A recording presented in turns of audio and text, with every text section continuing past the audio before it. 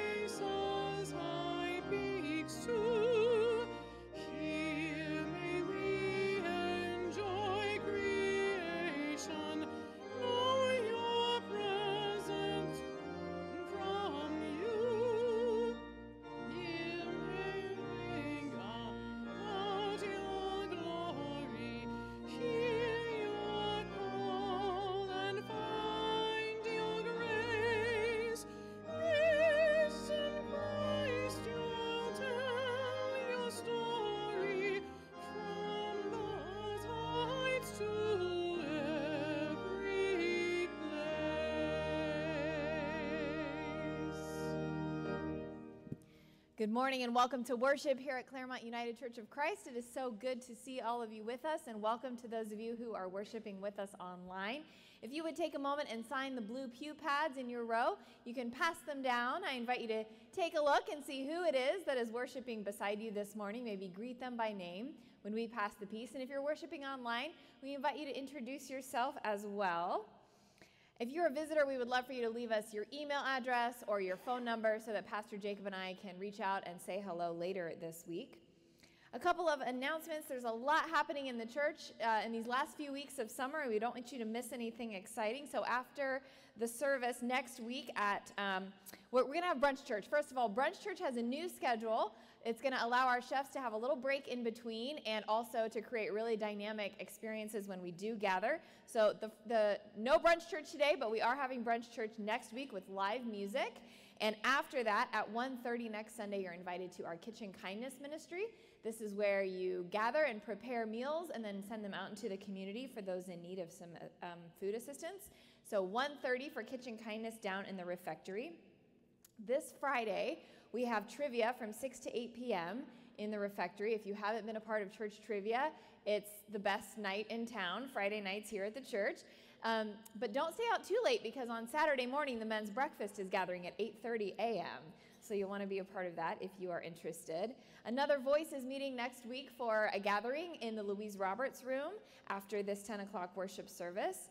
Tomorrow, I know this is kind of out of order. I hope the calendar in your head isn't too jumbled. Tomorrow, our Ministry of the Blessing Box, I wanted to remind everybody that that happens. It is happening tomorrow from 8 to 9 a.m. right outside here of the church. And you're welcome to be a part of that ministry. It's when people who are unhoused come and we serve them some food. We give them some supplies and things that they need. Finally, right after this worship service, if you are interested in becoming a member of this church or you just want to ask some questions and learn more about what that might mean, join Pastor Jacob after the service in the Myrick room, which is the small room on this side of the narthex. Thank you to everyone who made blankets last week at Blankets and Brunch, and those of you who took them home and assembled them. They are out in boxes in the narthex. Hopefully you saw them when you came in. We had over 40 blankets made that we're going to be donating to different charities and organizations in our community. So we wanted to lift that up and say thank you to those of you who participated. Friends, let us continue our worship by joining our hearts and voices together in a prayer of confession. Redeeming God, out of the flames of your being, you call us into your presence and claim us as your own. Forgive us for the times we choose to ignore your voice and listen instead to our own wants and desires. Forgive us for the times we have walked away from your path of compassion and chosen instead to act out of bitterness. Forgive us for the times we have allowed our own egos to direct our decisions. Tune us once again into the voice of your Holy Spirit. Amen. Friends, in God's forgiveness for our failures, an invitation is offered over and over again. An invitation for us to be enveloped in love and trust in this love and respond to this love. So may we accept God's grace and once again follow where the Spirit leads us. Amen. You're invited to stand as you are able and join us in proclaiming our church's covenant of faith. In response to God's creating, redeeming, and sustaining love, we unite for the worship of God and the service of all. We seek to know the will of God and to walk in God's ways made known in Jesus Christ, to love one another, to proclaim the gospel to all the world, to work and pray for peace and justice, and to live in harmony with all creation. We trust the presence of the Holy Spirit in trial and rejoicing, and the promise of eternal life, both now and forevermore. Amen. Friends, may the peace of Christ be with you. I invite you to share the sign of peace with one another and greet one another. And for those of you online, I invite you to type in the chat a moment when you experienced Christ's peace in your life this week. And at this time, I invite our young friends to come forward.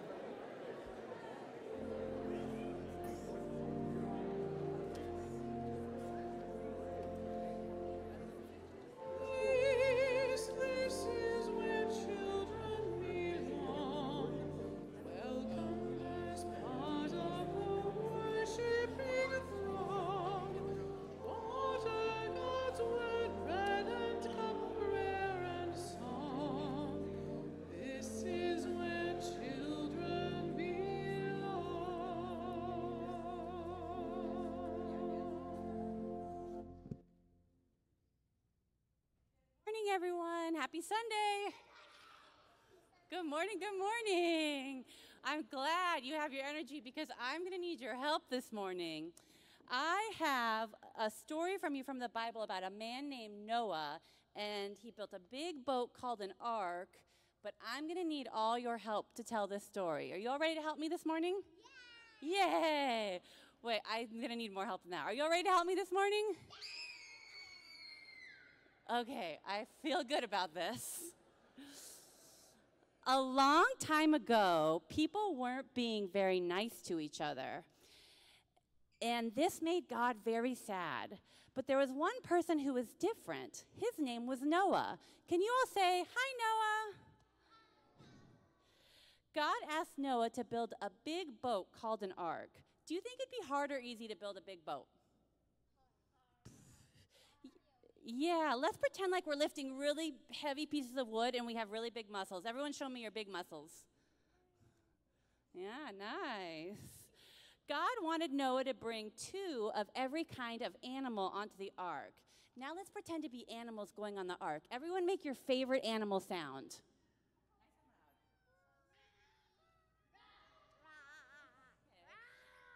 Sounds like there's lots of dinosaurs on this ark. When the ark was ready, Noah and his family, along with all of the animals, got on the boat. Then it started to rain. Can you all make rain fingers with your hands? It rained and rained for 40 days and 40 nights. The whole world was covered with water, but everyone on the ark was safe because Noah had listened to God. After the rain stopped, the water slowly began to go away. Noah sent out a bird to see if the land was dry. Let's all flap our arms like a bird. Very good, birds, thank you. Now, when the bird didn't come back, Noah knew it was safe to leave the ark. They stepped out into a fresh, clean world. God promised Noah that he would never flood the whole world again and put a beautiful rainbow in the sky as a sign of his promise. Now, let's think about what we can learn from this story. We learn that God loves us, just like he loved Noah and the animals. So can you give yourself a big hug to remind yourself of God's love? A big hug. And we learned that to be kind and to listen, just like Noah was kind and listened to God. So can you give a high five to your neighbor and remember to be kind and listen? And then we also learned to take care of our world just like Noah took care of the animals. So let's all shout together, "We love our earth." And we learned about hope and promises. The rainbow reminds us of God's promises and gives us hope. Can you all reach up to the sky and pretend to paint a rainbow? Paint a big rainbow in the sky. Oh, so good. You are so helpful with this story. Thank you, everyone. Now let's pray. God, we thank you for your love and your promises. And remember, you are always with us. And all God's children said, all right, we're off to Sunday school or back with your grown-ups.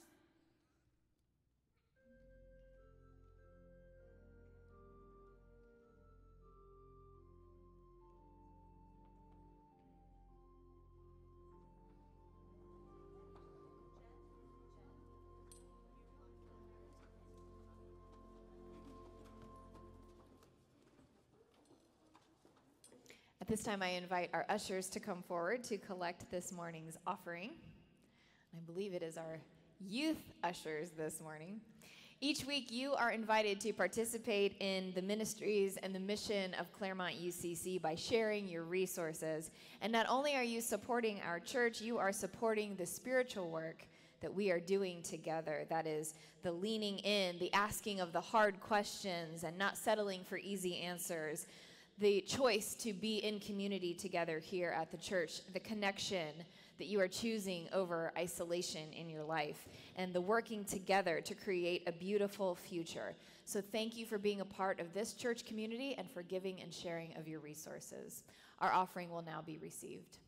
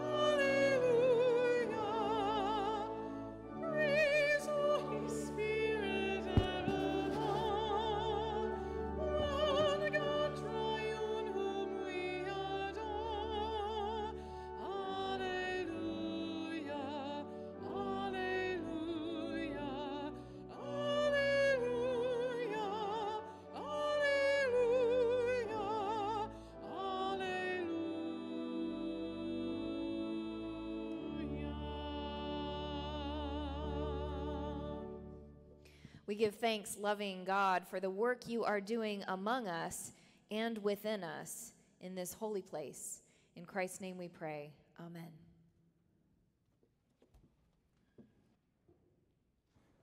Our scripture reading this morning comes from the book of Genesis. We're going to read through a pretty big chunk of the Noah's Ark story. So grab your donuts and coffee as we get through this. We're not going to read it all, but we'll get through a significant portion. So let's listen to the story. Now the earth was corrupt in God's sight, and the earth was filled with violence. And God saw that the earth was corrupt, for all flesh had corrupted its ways upon the earth. And God said to Noah, I have determined to make an end of all flesh, for the earth is filled with violence because of them. Now I am going to destroy them along with the earth. Make yourself an ark of cypress wood. Make rooms in the ark and cover it inside and out with pitch. This is how you are to make it. The length of the ark, 300 cubits, its width, 50 cubits, and its height, 30 cubits.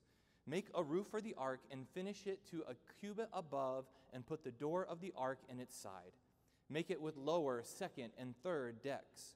For my part, I am going to bring a flood of waters on the earth to destroy from under heaven all flesh in which is the breath of life. Everything that is on earth shall die. But I will establish my covenant with you, and you shall come into the ark, you, your sons, your wife, and your sons' wives with you. And of every living thing of all flesh you shall bring 2 of every kind into the ark, to keep them alive with you. They shall be male and female. Of the birds according to their kinds, and of the animals according to their kinds, of every creeping thing on the ground according to its kind, 2 of every kind shall come into you to keep them alive. Also take with you every kind of food that is eaten and stored up, and it shall serve as food for you and for them. Noah did this. He did all that God commanded him. Then the Lord said to Noah, Go into the ark, you and your household, for I have seen that you alone are righteous before me in this generation. Take with you 7 pairs of all clean animals, the male and its mate, and a pair of the animals that are not clean, the male and its mate, and 7 pairs of the birds of the air, also male and female, to keep their kind alive on the face of all the earth. For in 7 days I will send rain on the earth for 40 days and 40 nights, and every living thing that I have made I will blot out from the face of the ground. And Noah did all that the Lord had commanded him. Noah was 600 years old when the flood of waters came on the earth, and Noah with his sons and his wife and his sons' wives went into the ark to escape the waters of the flood. Of the clean animals and of animals that are not clean, and of birds and of everything that creeps on the ground, 2 and 2, male and female, went into the ark with Noah as God had commanded Noah. And after 7 days the waters of the flood came on the earth. In the 600th year of Noah's life, in the 2nd month, on the 17th day of the month, on that day all the fountains of the great deep burst forth, and the windows of the heavens were opened. The rain fell on the earth 40 days and 40 nights. On the very same day, Noah with his sons, Shem, Ham, and Japheth, and Noah's wife, and the 3 wives of his sons entered the ark, they and every wild animal of every kind, and all domestic animals of every kind, and every creeping thing that creeps on the earth, and every bird of every kind, they went into the ark with Noah, 2 and 2 of all flesh, which there was the breath of life. And those that entered, male and female of all flesh, went in as God had commanded him, and the Lord shut him in. The flood continued 40 days on the earth, and the waters increased and bore up the ark, and it rose high above the earth. The waters swelled and increased greatly on the earth, and the ark floated on the face of the waters. The waters swelled so mightily on the earth that all the high mountains under the whole heaven were covered. The waters swelled above the mountains, covering them 15 cubits deep. And all flesh died that moved on the earth, birds, domestic animals, wild animals, all swarming creatures that swarm on the earth, and all human beings, everything on dry land, in whose nostrils was the breath of life, died. He blotted out every living thing that was on the face of the ground, human beings and animals and creeping things and birds of the air. They were blotted out from the earth. Only Noah was left, and those with him in the ark. And the waters swelled on the earth for 150 days. During the height of news stories about banned books at school districts across the country, Our Board of Adult and Arts and Education here at the church decided to stock our little free library over on Harrison Street with 10 copies of a different banned book every month as a way to encourage learning over fear.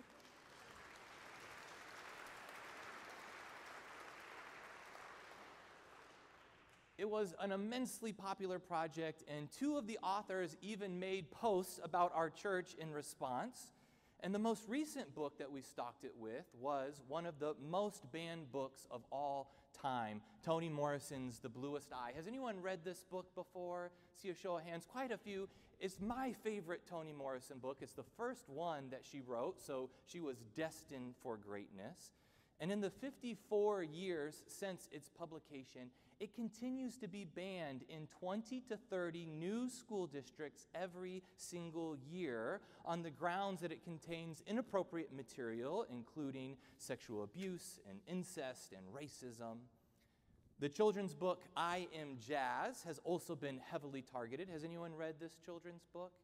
It follows the real-life stories of Jazz Jennings, a transgender activist and YouTube personality, with one district banning it because it would, quote, recruit or brainwash kids into being LGBTQ+. I don't think that's what books actually do. 3 of the most famous books, 1984, Handmaid's Tale, Fahrenheit 451, they are often on the list of most banned books because of graphic content. But these books, you know, are literally about dystopian, tyrannical societies where morals and thought are legislated. And in the last one, Fahrenheit 451, books are actually banned and burned, providing unfortunate students in these school districts with the ultimate real-life example of irony.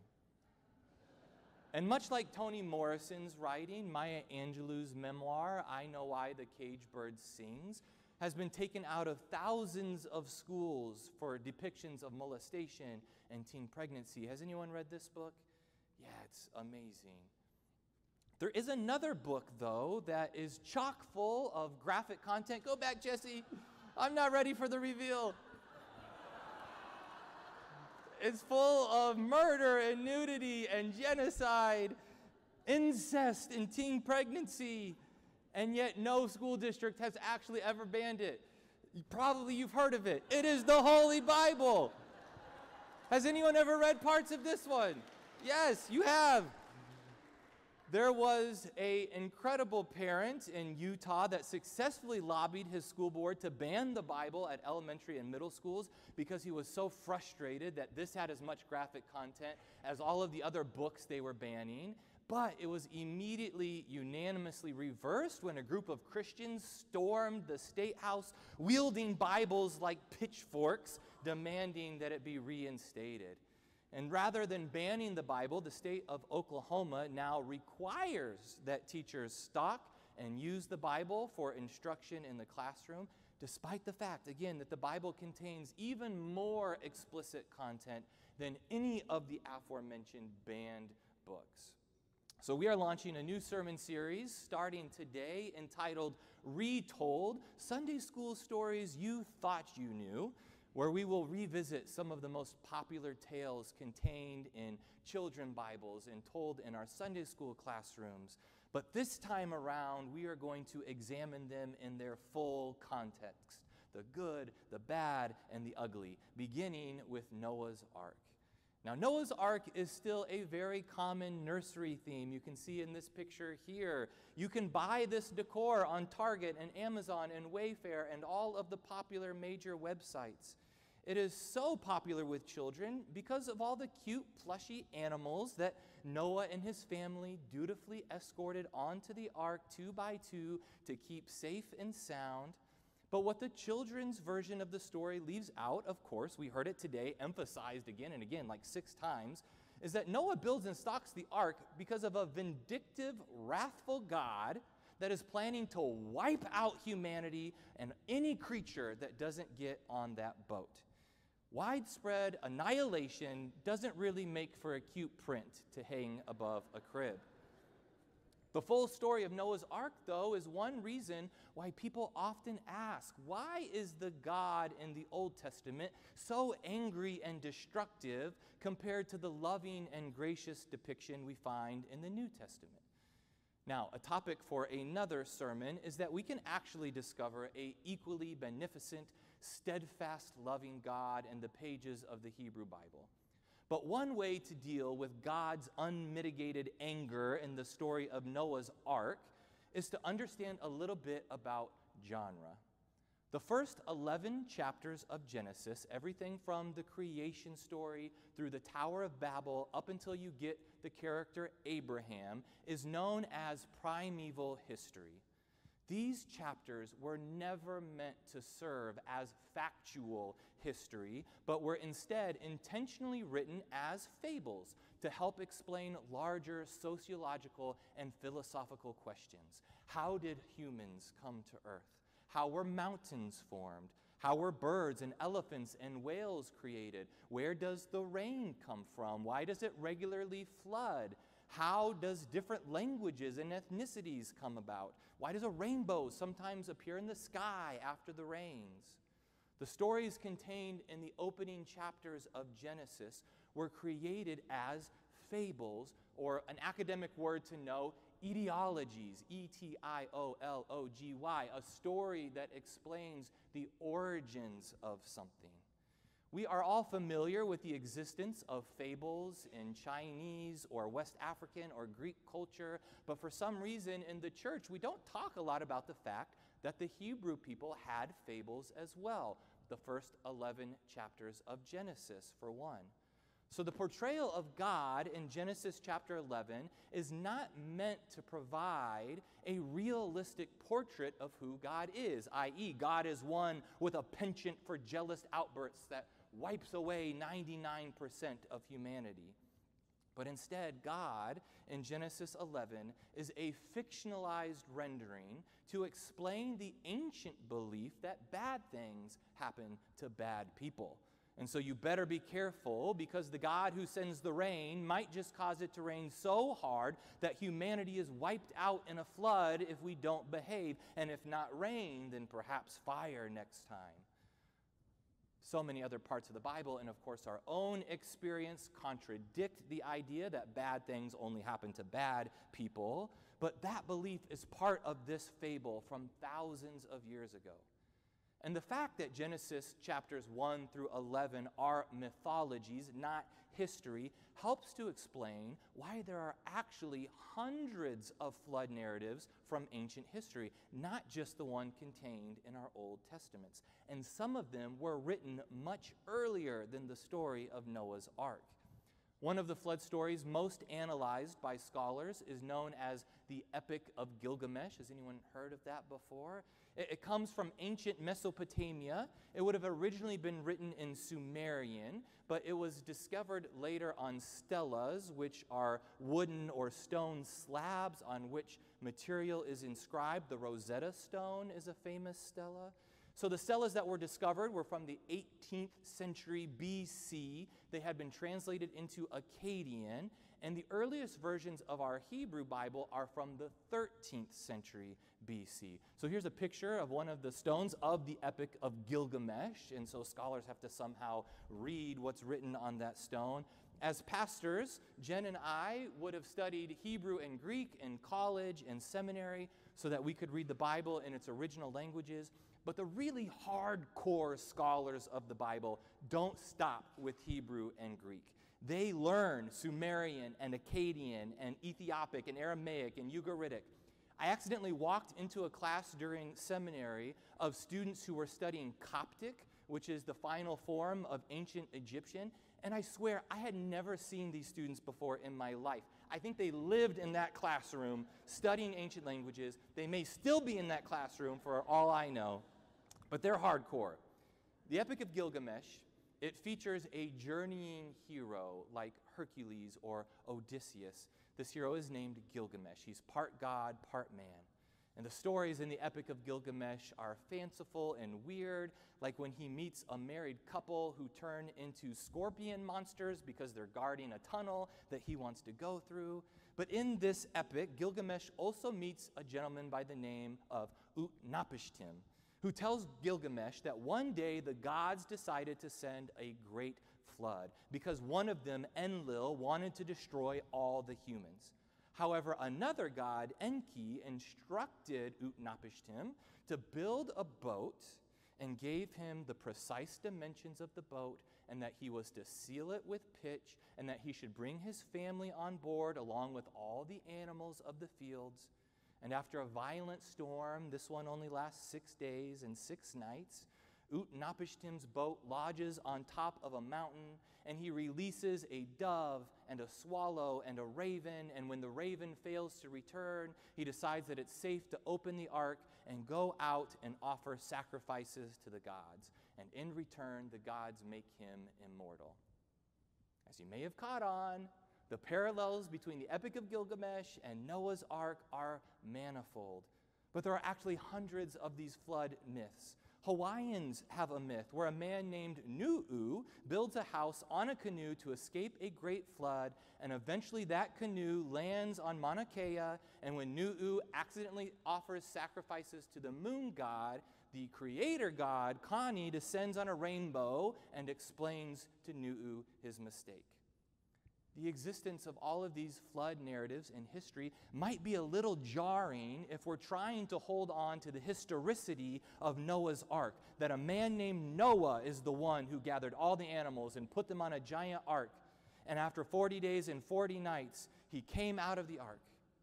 Because if that's true, then how do we explain the fact that these other myths are written before Noah's Ark? But when we understand that Noah's Ark is part of the Hebrew people's primeval history, then we actually discover how amazing it is that people from completely different parts of the world and different cultures were somehow connected enough that their mythologies influenced each other on a global scale far before the technological age. Now, who knows, perhaps these stories were written down because there was an actual historical flood event when they wrote, but at the very least, we can marvel at how similar these disparate people groups and their fables are to each other.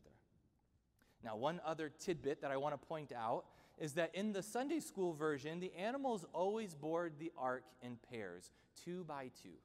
And in Genesis 6:19, that's exactly what Noah is instructed to do, load up 2 of every kind of animal into the ark. But did you notice when I was reading that when we transitioned to chapter 7, it changed the numbers so that Noah was told to bring 7 pairs of all the clean animals and 7 pairs of all the birds. Now let's see if you can puzzle out in your head why it might have changed from 1 pair to 7. Think about what happens at the end of the Epic of Gilgamesh and the story of Nu'u that I told you, and at the end of Noah's Ark, although a part that we didn't read together. Each of the characters offers an animal sacrifice. And if you only have 2 of each animal and you sacrifice one of them, well, then they're not going to be able to propagate and repopulate the earth. Astute readers of the opening chapters of Genesis will notice that several of the stories, like the creation story and Noah's Ark, seem to have multiple versions that are pieced together. Biblical scholars have long noted that there are surely multiple authors of the book of Genesis, and that later editors would have pieced all these stories together. The authors even used different Hebrew words to name God. One author used Elohim, another Yahweh. And one of these authors wanted to make sure that there were enough animals for Noah to offer the proper sacrifices, and so this author changed the number from 1 pair to 7. Now, if you enjoy digging deeper into the biblical text like this, then I want to give a plug for my Bible study on Sunday mornings at 9 a.m. in the Louise Roberts room. I have this fantasy that during that Bible study, we're going to go through the entire Bible book by book together. And over the course of 2+ years, we've studied Mark, Isaiah, Philippians, and Acts, which is 114 of the 1,189 chapters in the Bible. So at the rate we're going, it's going to take a little over 24 years. But by golly, we're going to do it. And next week, we're starting on Genesis, which is going to be a lot of fun. So it's the perfect time to jump in. You don't have to come every week. You can pop in whenever you want. Childcare is provided. So that's the end of my advertisement for Bible study. All right. Now, even though all of these flood mythologies start with an angry God attempting to annihilate humanity, it's the end of the story that I want to dwell on today. In the tale of Noah's Ark, God realizes that no matter how awful people might behave, destroying them is never the answer. The fable ends with a promise of a rainbow that is meant to be a sign that God is more concerned with human flourishing than human destruction. There is always the potential for sun after the rain. The ancient Hebrews created a story where God, and therefore they themselves, come to understand a piece of wisdom that Maya Angelou put like this: hate. It has caused a lot of problems in this world, but has not solved one yet. That's pretty good wisdom. Maybe we shouldn't ban her books. As we approach another contentious presidential election cycle here in the United States, I have been thinking about this token of wisdom from our Hebrew fable a lot. We are called to be more concerned with human flourishing than human destruction. So much of the political narrative is about what and who we are against. It is so angry and spiteful and hateful, so that any discussion about human flourishing gets lost in the chaos and the noise of verbal attacks. But what if we could be focused on a politics of joy, a dialogue about what we are about? I would love for all children to attend school and be able to eat an affordable meal and be safe from violence in the classroom. That sounds joyful, doesn't it? I would love for our earth to thrive because there's less pollution and more food to eat because we have reversed the root causes of global famine. That sounds joyful. I would love for Palestinian Christians and Palestinian Muslims to peacefully coexist in a workable two-state solution with Israeli Jews because we've been brave enough to use our influence to call for peace. That sounds joyful.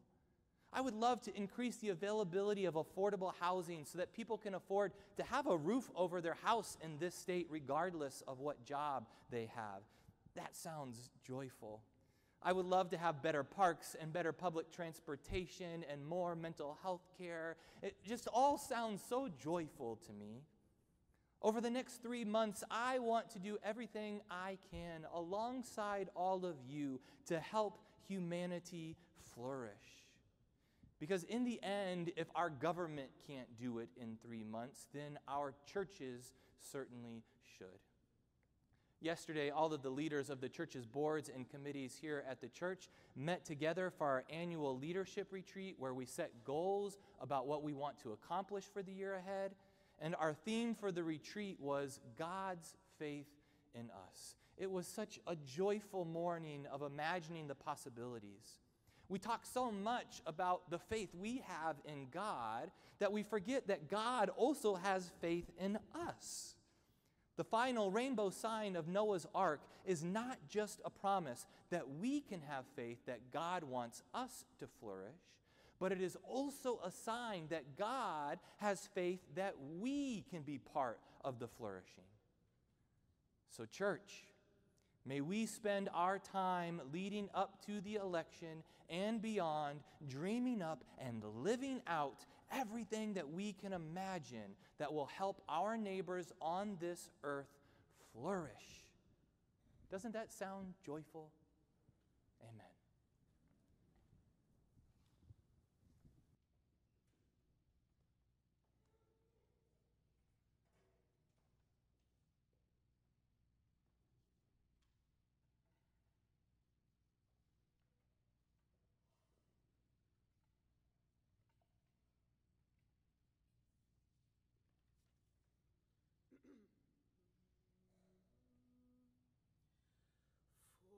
Each child that's born, a morning star rises and sings to the universe. each child that's born, the morning star rises and sings to the universe who we are. For each child that's born, the morning star rises and sings to the universe who we are. For each child that's born, the morning star rises and sings to the universe who we are. We are our grandmother's prayers, and we are our grandfather's dreamings. We are the breath of our ancestors. We are the Spirit of God. We are mothers of courage and fathers of time. We are daughters of dust and the sons of great visions. We're sisters of mercy and brothers of love. We are lovers of life and the builders of nations. We are seekers of truth and the keepers of faith. We are makers of peace and the wisdom of ages. We are our grandmother's prayers, and we are our grandfather's dreamings.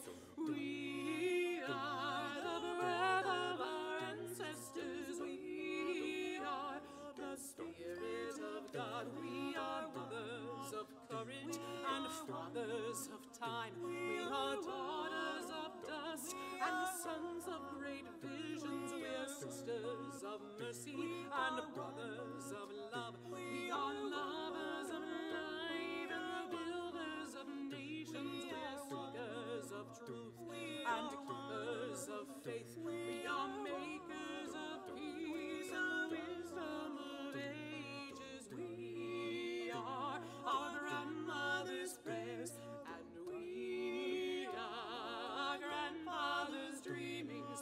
We are the breath of our ancestors. We are the Spirit of God. For each child that's born, our morning star rises and sings to the universe. We are. For each child that's born, the morning star rises and sings to the universe. We are. For each child that's born, the morning star rises and sings to the universe. Who we are. For each child that's born, a morning star rises and sings to the universe. Who we are. One.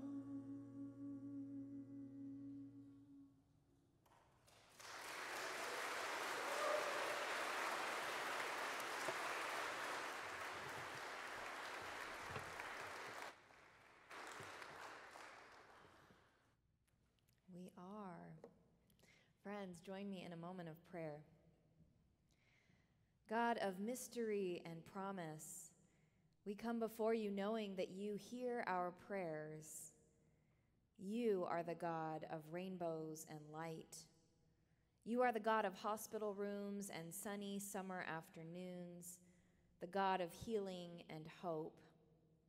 You are the God who sees and knows all of our pain, our grief, loss, infertility, addiction, childhood trauma, anxiety, and despair. And so we bring our hurts before you now, asking for your Spirit to meet us where we are and heal us. We open our hearts in this moment to reflect on all that you hold with us, O God.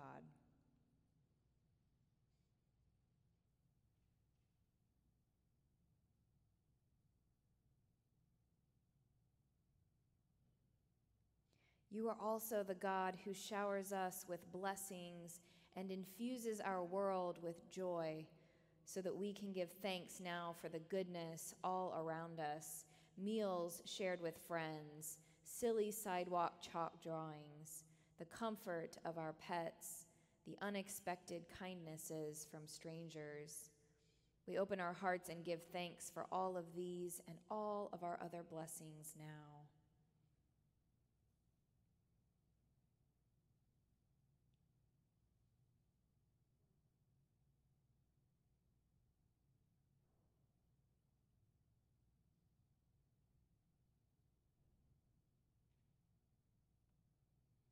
Be among us, loving God.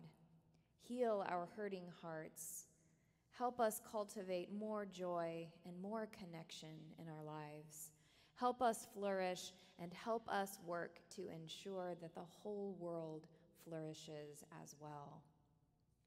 We pray all of these things together using the prayer you teach us, saying with one voice, Our Creator, who art in heaven, hallowed be thy name. Thy kingdom come, thy will be done, on earth as it is in heaven. Give us this day our daily bread, and forgive us our debts as we forgive our debtors. Lead us not into temptation, but deliver us from evil. For thine is the kingdom, the power, and the glory forever. Amen.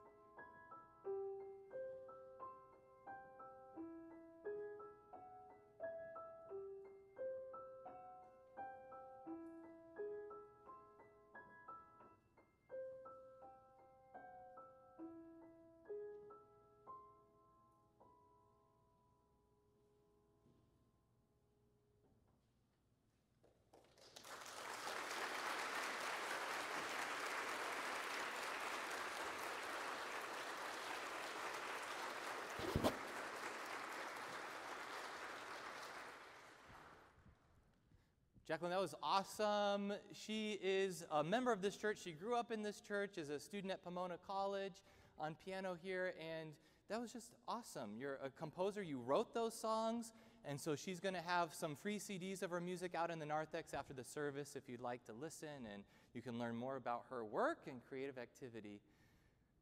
It is so good to be in worship with you all, and I pray that as we leave the confines of this building, we can orient our hearts to be more concerned about human flourishing than human destruction. May we allow our faith to empower us to bless those around us in this space and around the world so that we might see the joy of God in all people. Go in the peace of Christ to do the work of Christ. Amen.